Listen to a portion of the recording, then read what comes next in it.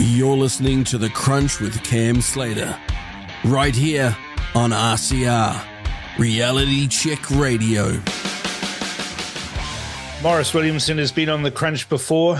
He was a political tragic then, but what most people don't know about Maurice is that he was a computer programmer before entering politics and is a ninja with a spreadsheet. I heard he had a polling model that was producing some interesting numbers, so I thought I'd get him back on the show as well to do some predictions for the election. He joins me now. Welcome back to The Crunch, Maurice. Great to have you. Thank you very much. Now, many listeners don't know, but you're a bit of a ninja when it comes to spreadsheets and algorithms and stuff that's confusing. Yeah, it's one of the things that makes me a bit of a weirdo, but I did a degree in computer science and I still write code. I still write in C# and I write in Python. But my mathematics background also allows me to do trend analysis and to look at graphs and see when they are declining and when they're turning around and try to fit a sort of a particular set of formulas to it. And so over the years, I've looked at elections and I've watched what happens as you get closer and closer to the date and found some quite interesting trends that occur. Now, remember, none of this is exact, because if a big bomb blew out tomorrow that one of the leaders of one of the parties was going to jail for some heinous crime and the party fell apart, the numbers could be completely different. But it is pretty good percentage of probabilities that it predicts what's going on, barring any sort of catastrophic change in the wind. I always remember the Christchurch mayoralty. Jim Anderton was so far ahead, he literally didn't even have to put up any more signs or campaign. And then suddenly the ground all shook. And by the election, Jim Anderton got beaten because Bob Parker had the airwaves every night in his orange jacket, and he got it. So that's just a bit of a disclaimer. Now, some of the history I've analysed, obviously, what happened to Labour in 1990.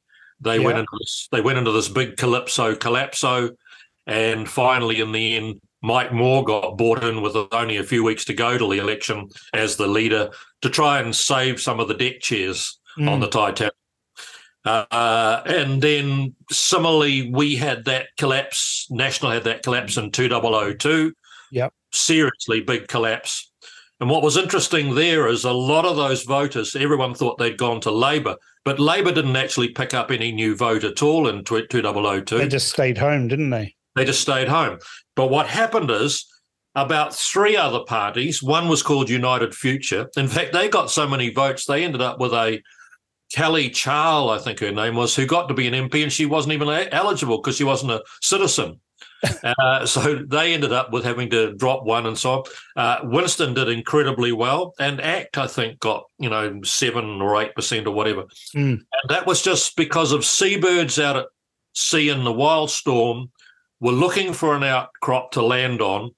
National had vacated the playing field and was literally out. Yeah. So now they have to find another configuration.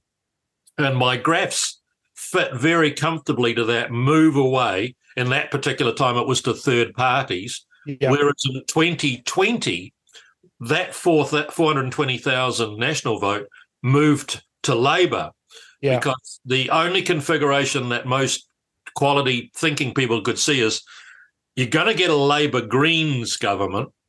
We'd be a lot better off having just a Labour government. I mean, I know how badly that sounds now. It's embarrassing to even say it. But a lot of people thought that a moderate, sensible Labour by itself, not having to make trade-off to the lunatic extreme end of the political world.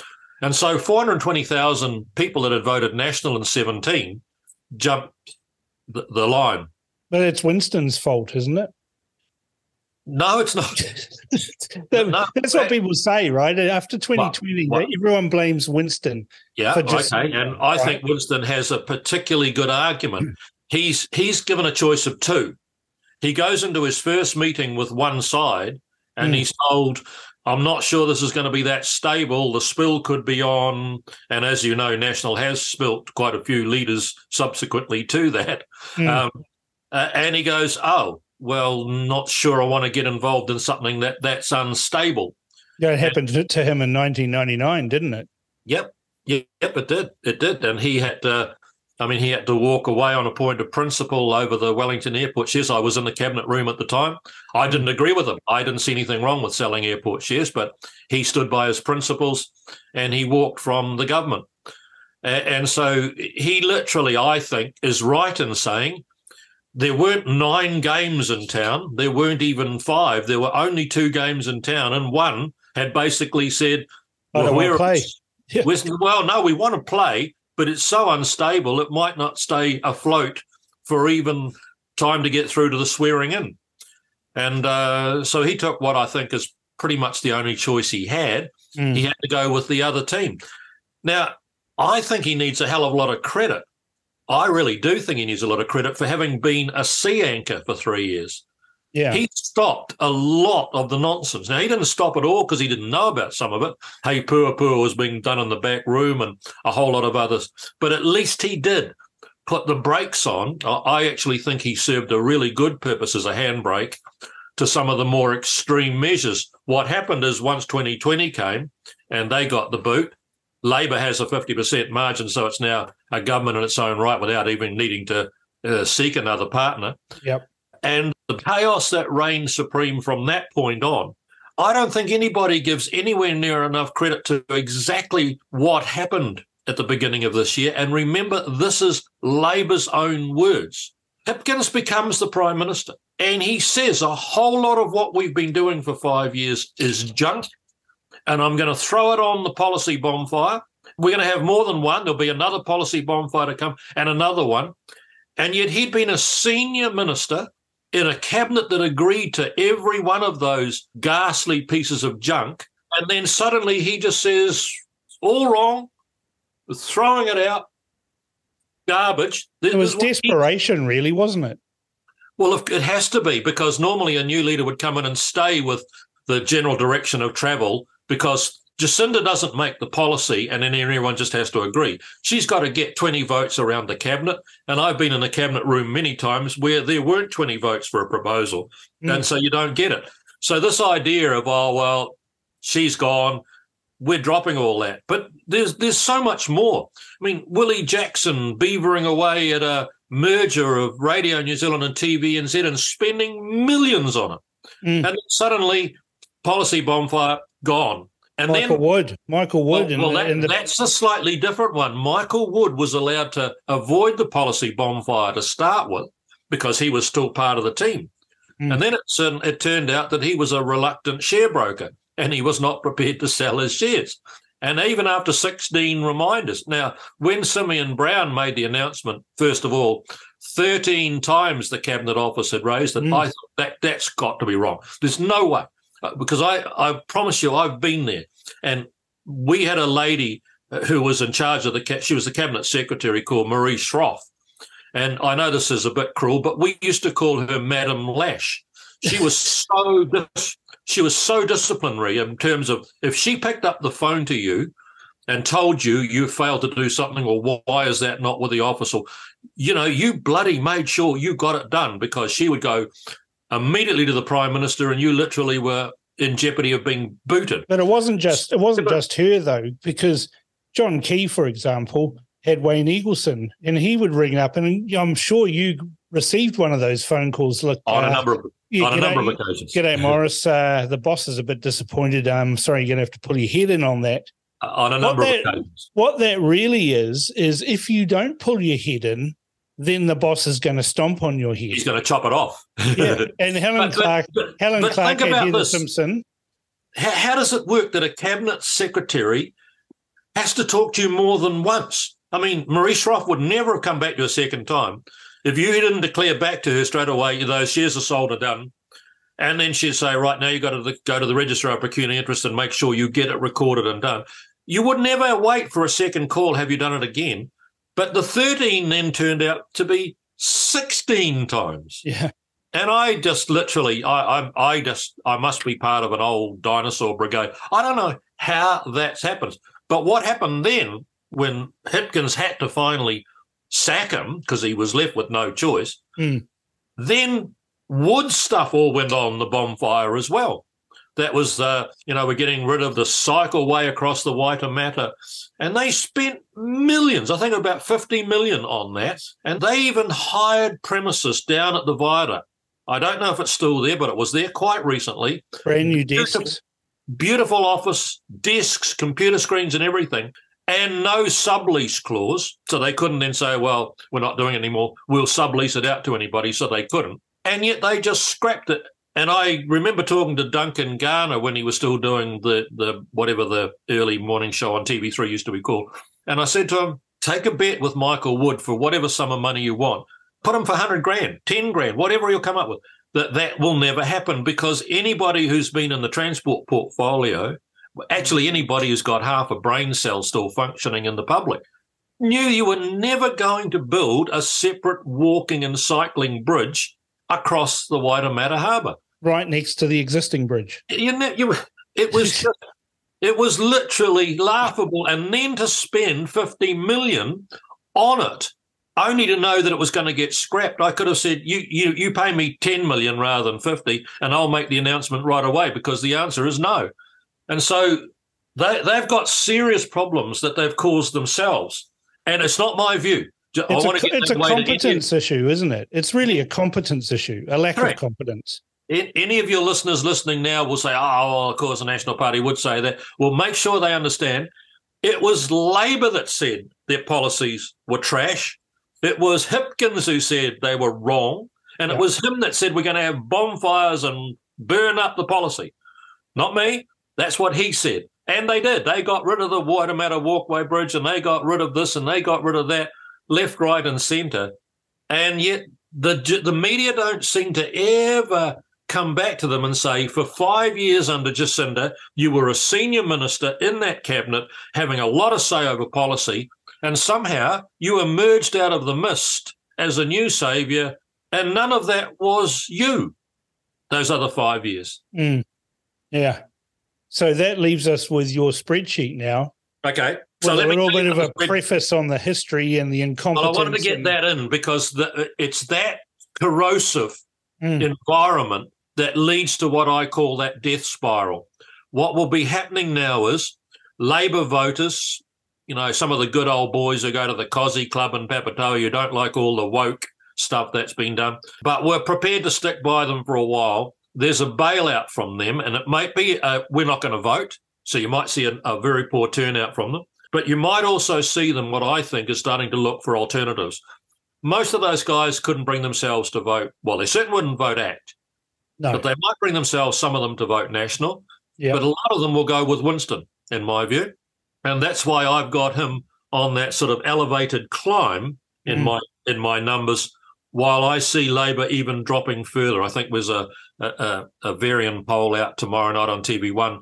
And my view is that Labor will drop even further, another % or so. At what point do they have no list MPs and run the risk of causing an overhang? So let me give you the numbers now. With that Varian poll the other night, they got down as far as Mr. Speaker, Adrian Ruarafi. So that's 1, 2, 3, 4, 5, 6. However, only a couple of percentage points change, and that drops away to only Grant Robertson and Jan Tinetti. And if they also get another couple of points go to, say, 1% point going to the Greens and another % to Winston's party, then both Robertson and Tinetti die. And so you're down to only constituent MPs. I think as you get closer to the day, I'll make you a bold prediction that I can be held to. I think the two major parties are going to be scrapping over no more than 10 list seats. There's 48 list seats, of which 38 are almost guaranteed to New Zealand First, to ACT, to the Greens, probably even to Party Maori picking up a couple, because I don't think they'll win anything in the constituencies other than Wairiki. We could be looking at 10 of those seats going straight to New Zealand First and maybe 12 going to the ACT Party. Yep. That's 22 seats right there. Out and, of another 15 or so Green. Yeah. So there's not many another seats 3 left. So National, I think, is only going to get the MPs it's trying to protect back. I think, they're trying to keep Paul Goldsmith, Nicola Willis, Melissa Lee, Jerry Brownlee. I think they're trying to keep them back. But I don't see National getting any new listies. And I don't think Labor even protecting their currently, even on the Varian poll from last week, and it's going to get worse. But even on that poll, David Parker's gone. Well, he's their most competent minister. He is indeed. David Parker's gone. Andrew Little's gone on that one from last week. That'll be no great loss. Well, for them it will be, because he's sort of central to he's central to the union support, which seems to be waning because the Labor Party doesn't seem to represent the working class anymore. No, but listen to a couple of the others. One of the MPs that I think's got a bit of sort of substance to him, Kieran McAnulty, I don't think he's going to win the Wairarapa based on the polling I've seen. And if he doesn't, he's certainly not coming in from the list. Ginny Anderson certainly ain't going to win Hutt South, and she won't be coming in from the list.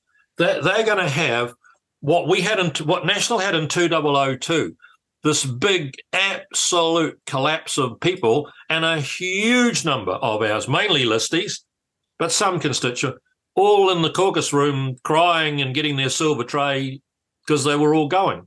And I don't think and of course, what happens as Labor MPs start to realise that now, it gets way more corrosive internally. For example, what you saw with Greg, whatever his name is, in Ohariu. Greg O'Connor.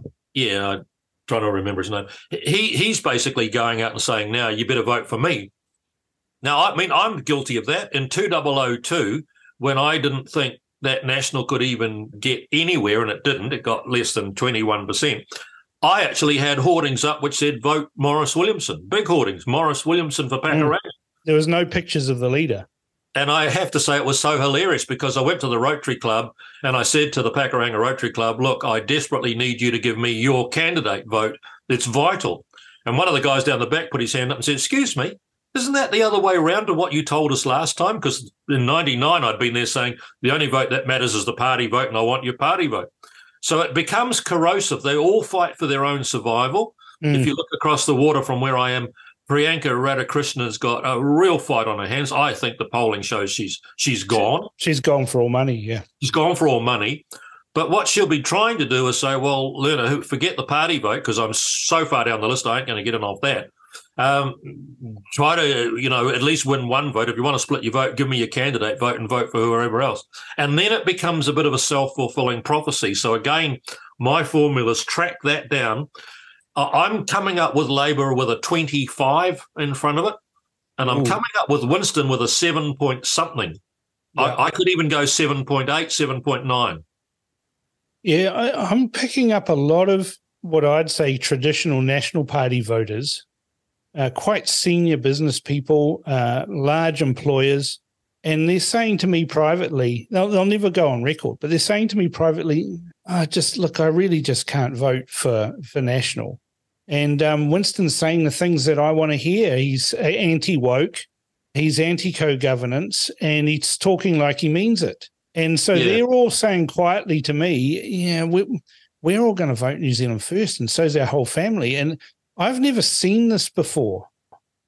No, you and I are steeped within the National Party, right? We've got a history going back decades in the National Party.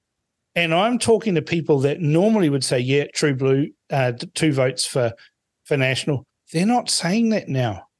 I'm not tracking from all of the numbers and the polling I'm looking at in the various electorates. I'm not tracking National dropping. But National... They're not growing either. National should be, with Labor so much in the doldrums, National should be in the 40s. It should have a 4 in front of it. So what do you put that down to? Look, I think if you're buying a clothes washing detergent, if you don't think Rinso's washing cleaner and whiter, you won't switch to Persil unless you think it's going to wash cleaner and whiter. It's a simple marketing tool. Yep. This product's better than that one. My concern is that the hard line National Party votes baked in, but a lot of people are saying, well, I don't see enough. That's why ACT's doing as well as it's doing, and they are doing very well. It's why Winston is starting to pick up and will pick up more because at least both of those offer some hard and fast, we believe in, we are opposed to, we will do the following. National's doing what all the big parties have always done. National and Labour have always tried to play it safe around the centre. And I think it's got to the point that the smaller parties are now big enough that you can't just play that whole from the centre on out to the right or the centre on out to the left. You've got to have something with more substance to it. So seriously, National should be way more than it is, but I don't think it's going to drop any votes, so I think it's going to be the government. But I think it's got problems in terms of how it gets enough configuration. It's looking more and more like it's going to be impossible to be with just one other party. Mm. I mean, I'm picking that National will land somewhere between 35 and 37. Yeah, my numbers are saying 36.8, I think it is. Yeah. That's by the day, and I'll track that on. I've got all these sort of curve trackers which will show you. Now, if Varian comes in with a slightly different number tomorrow night, it'll put a slight dent in that number, and every day it will get updated because the formulas are dynamic and keeps. But I think, again, 36 or 37 is where it would be. You would expect, when the government is so far in the toilet as they are for votes, that the leading opposition party would be in the 40s. I mean, this is the worst government ever. And Michael Bassett said on my show a couple of weeks ago that in his experience and all of the study he's done as a historian, this is the worst government in his memory. And when I pushed him and asked him, well, what about the whole of the history of New Zealand parliaments? He ummed and ahed for a little bit about 1932, 1935, and then he said, no, actually, you're right, it's the worst government ever. Now, I wouldn't argue with Michael Bassett on, I mean, he has some heroic views in some of his history, that's fine, but I wouldn't argue with him on that. I mean, no one studied New Zealand politics more than he has. But take my point earlier. It's not Michael Bassett's view. It is not my view. Hipkins says, all of what we've been doing is rubbish. We're throwing it on the bonfire. It was crap.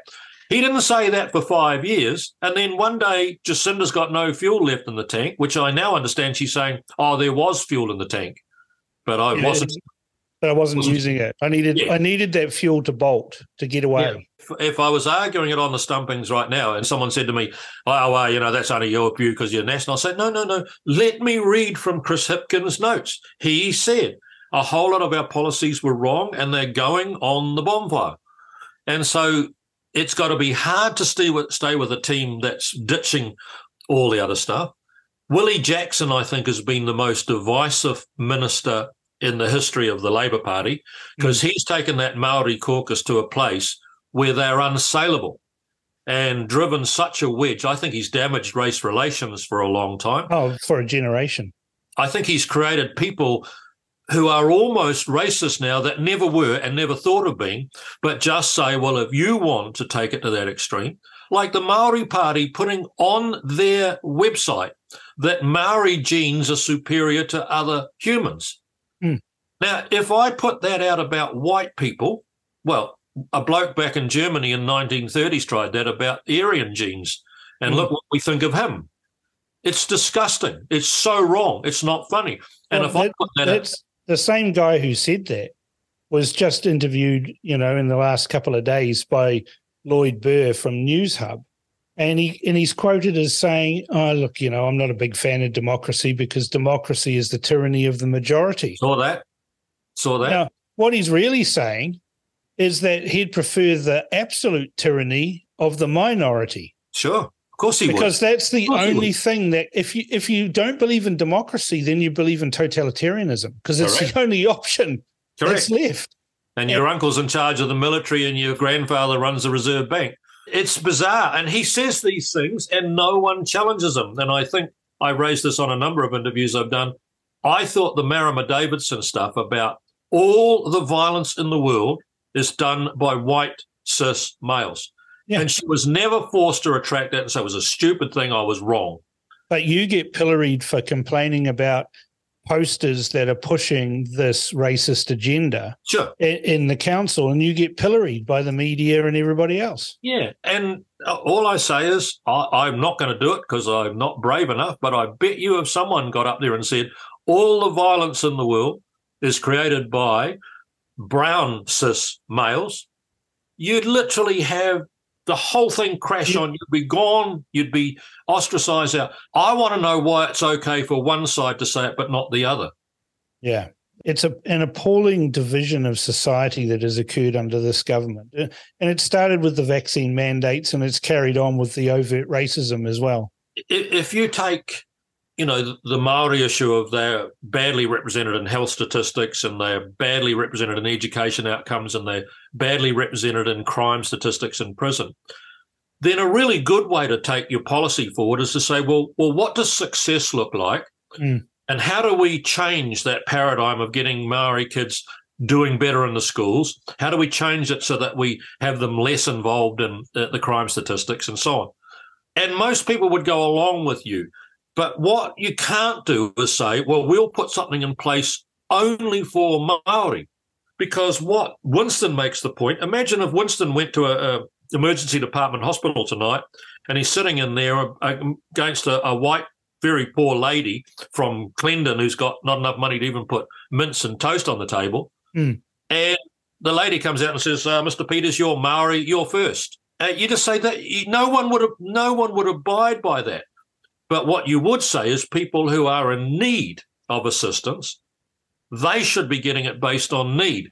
And if they change their language to we'll put our focus and our work in the education sector and in the trying to support people into work and all sorts of other things based on need, you'd carry the country. You'd carry the country because I don't think there's a political party out there that could argue, damn it, if they're down in the dumps and they're bad, who cares? Their fault. Yeah, we've got to try and success will be for us all to benefit from if Maori had jobs and were low participants in the crime and they were doing exceedingly well in the education sector and so on. So what Willie Jackson has done with his vicious stuff, and it's just real nasty stuff, telling David Seymour he's not a real Maori and all that. I mean, it's not the right kind of Maori. Not the right kind of Maori, yeah. What the kind is one that lets Willie Jackson get lots of money in his pocket. You know what's ironic, Maurice, is that Bill English, and neither you or I are big fans of Bill English, but that approach that you were talking about, saying what does success look like? Yep. And then building a policy framework around that to get outcomes that resemble that success is something that he actually did very, very well. I mean, he couldn't lead a party, but he's very good at doing those sorts of things. We're very policy-centric. He not only did it very well, he's still doing it well. His whole attitude about that social investment, that you put the energy and the effort where it will make the biggest change to people's lives and produce good outcomes for them. Yeah. But again, I don't think Bill is ever saying we'll only put a policy in place that works based on your race. Well, I mean, that staggers me too, that Andrew Little, in the middle of a pandemic, came up with an idea to separate the health system, turn it on its head, split it between races, everyone else, and then Maori, and then try and sell that to us that this was all going to be wonderful and we'll have great success and the waiting lists will disappear and all of the problems that they, accused National of having for when they were in power before will disappear because this is going to be wonderful. But Winston makes a good point.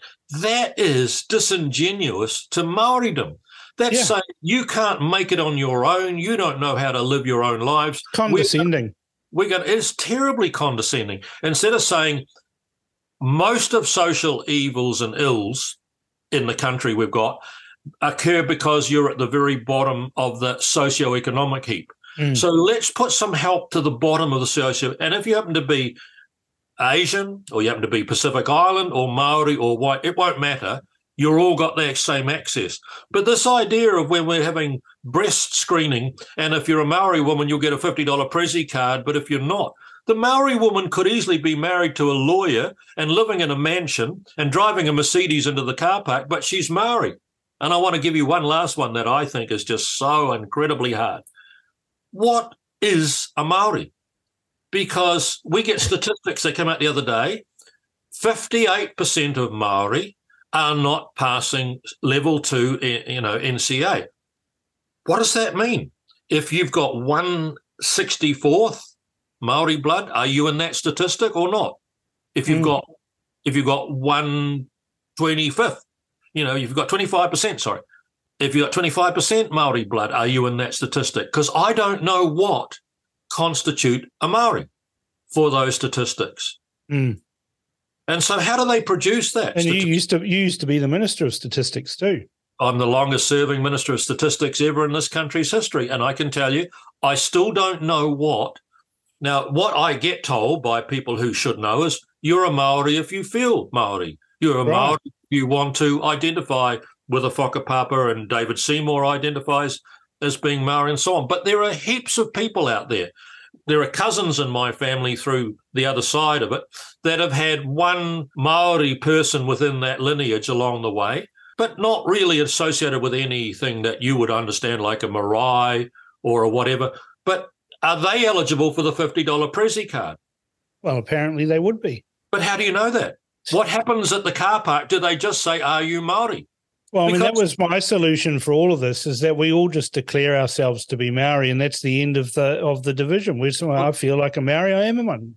Debbie Ngarewa Packer, she had a lovely piece about her family the other night, and there was a lot of European members in her ancestry. So when she goes to the doctor, is she a Maori? I have asked this question so many times, I can never get a straight answer. How do you identify who is a Maori? Well, you could ask Chris Simpkins, but he can't identify what a woman is, so you're probably not going to get an answer. That's the hilarious one. If you can't tell what a woman is, what about a Wahine Maori? Mm. And it's wrong. It's wrong on all counts. If we said all Asians should get special treatment or all Pacific Islanders should, that's equally as wrong. Where there's need and there's merit for the assistance that we're going to try and help you, go for it. Well, that's the Kiwi way, isn't it?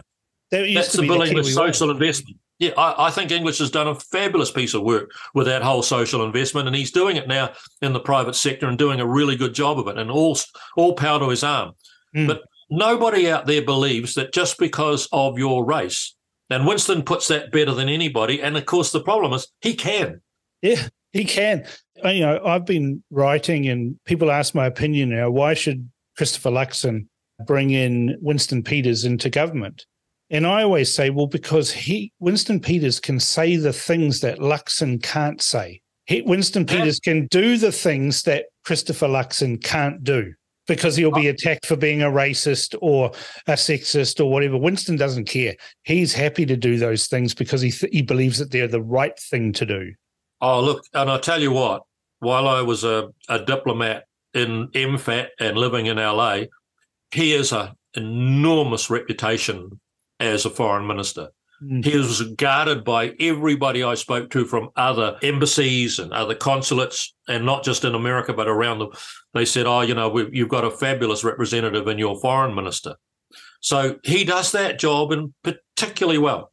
He may not want it, of course. He may want something else, but I think he wants to be broadcasting minister. Yeah, I heard that. I thought he wanted to get the broadcasting, probably only for a week or so, but for a week, and then hack at TVNZ and Radio New Zealand with a great big axe. Yeah, no, I mean, I don't agree with Winston on a whole. I don't agree with Winston's view on foreign investment. I don't agree with this, but that's fine. If you get more than two people in a room, you won't agree with each other on everything ever. And we all have to do that now because there's this approved thing that you all agree on, right? Yes. There's things that you've got to follow. Yeah. Anyway, back to the polls. Yep. What about weather? Now, there's an old saying that if it rains on election day, it's bad for Labor. It's proven to be garbage, and I'll tell you why. If you go back to like when I was a little kid growing up in Auckland in the early 50s, only people that were reasonably well off had a car. Mm. People that weren't well off didn't have a car.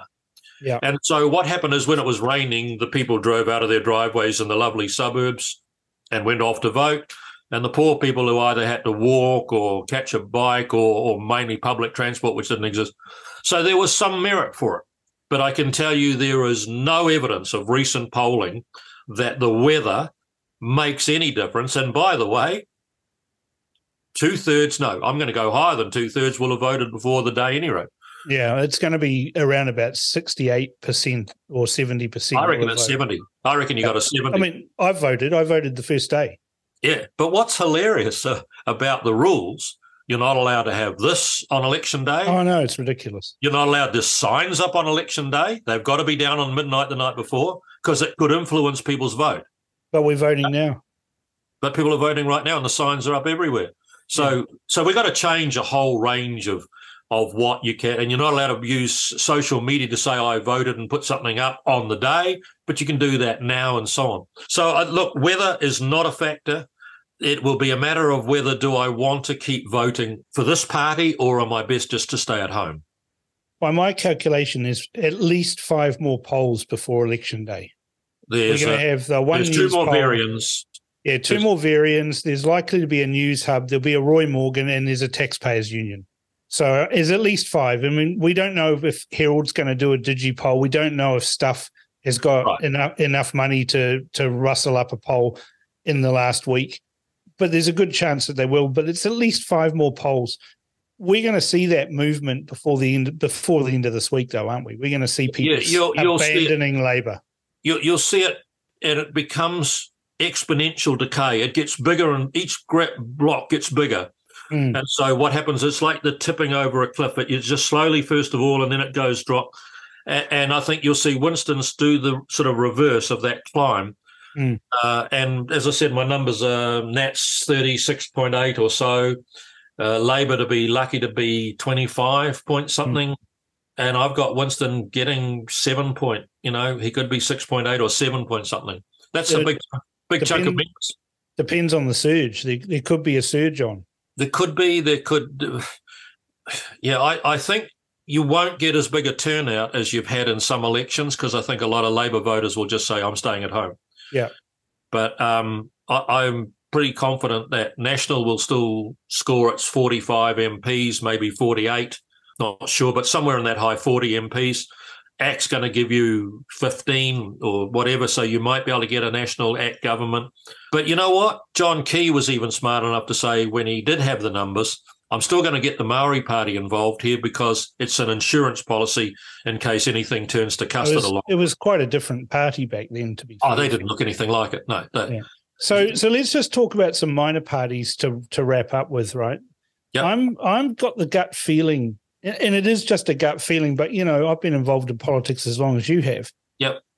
I've got a gut feeling that the Maori Party, the turnout in the Maori electorates is going to drop well away. They're going to go, well, there's no point, and they won't vote. Yep, I think that's true. And I think Wairiki is the only seat they will win, although that Tony Boynton lady, is a hell of a good campaigner and got a lot of respect within Māoridom. Wairere, whatever his name is, could go. And if they don't win Wairiki, they don't win anything because they're not going to win the other seats. No. If you look at all of the other seats, Ikaroa, Rafiti and so on, Labor's got some very credible, strong, and one of the seats, they've got that whole Ratana backing for Labor. The Maori Party could be in a lot of trouble keeping in the parliament unless they can hold on to Wairiki. That wouldn't be a bad thing, to just quietly. Well, I think it would be a good thing for a Maori to have a party that was sensible and ran things that were beneficial to Māoridom and so on. But they're extremists to the point that even the vast bulk of ordinary, everyday garden variety Maori out there in workland getting up in the morning with a job goes, they're nuts. These guys are nuts. So they're extremists. They're the radical extremists, and Winston, I think, quite rightly labels them as that. But I think they'll be there. I think they'll win Wairiki, and I think they'll pick up a couple of listies, but that'll be it for them. Let's have a couple of curveballs here. Do you think Matt King's got a chance in Northland? Not a dog show. Right. So that's Democracy New Zealand gone, right? The polling in that electorate he is 4th. Or 5th.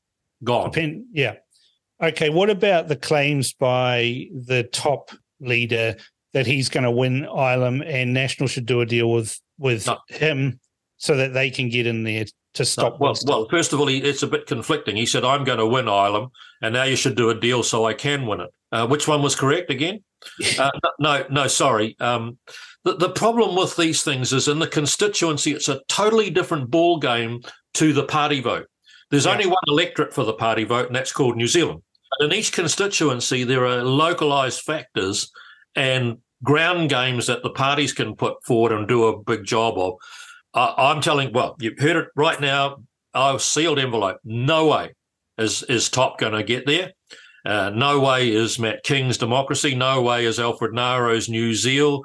No way is all of the bits and pieces out there. So Liz Gunn from NZ Loyal says that there's 2 million voters that are hiding out there, and they're all keeping their powder dry. They're not responding to the polls. She's managed to keep them quiet with the pollsters. They're not showing up in the polls. Do you think there's going to be this vote quake that Liz Gunn is claiming, that all of a sudden NZ Loyal is going to end up with 20 MPs? Well, I was traveling to the planet Zorb last night on a satellite spaceship with some aliens, and they told me how they're going to do it. And when they get back, they're going to have 2 million registered voters on the day and do it. And I think that's a good strategy, but my numbers are not showing it. That's the thing, is I talked to David Farrer, I talked to pollsters, I talked to experts in statistics like yourself, and they're all saying the same thing. No. Not a chance in hell. Yeah.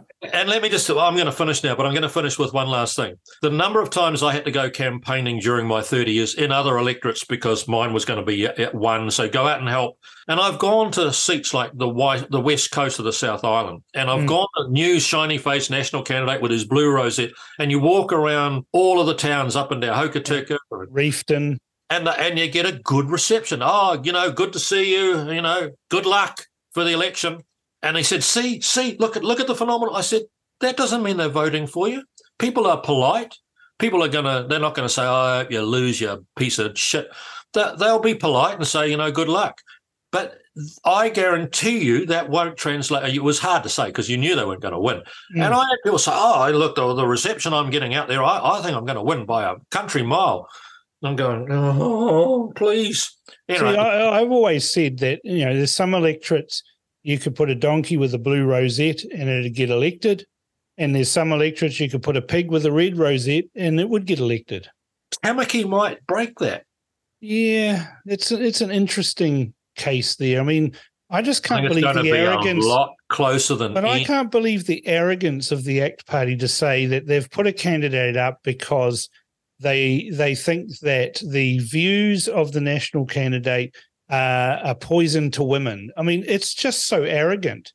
Simon O'Connor's been elected in there several times with massive majorities, and New Zealanders just don't vote because somebody put a tweet out supporting something in the United States that the Supreme Court had done. I mean, they just don't. Well, I'm going to tell you now, I think it's going to be so close. Harder to pick than a broken nose. Way harder to pick than a broken nose. Well, on that, okay, I think we'll leave that, Maurice. Thank you very much for coming on The Crunch. Good to talk to you, mate. Okay, thank you. It's always interesting talking to Maurice Williamson, and he's certainly given us some food for thought, though I'm not sure I'd bet against Maurice's predictions. He does have the experience and the know-how to put all this together and give us a sensible analysis. But one thing is for sure, Labour are burned. There's no coming back for them this election. It's all over. Tell me your thoughts on what Maurice had to say by emailing inbox@realitycheck.radio or text to 2057. This is The Crunch with Cam Slater. Conversations with a side of controversy right here on RCR.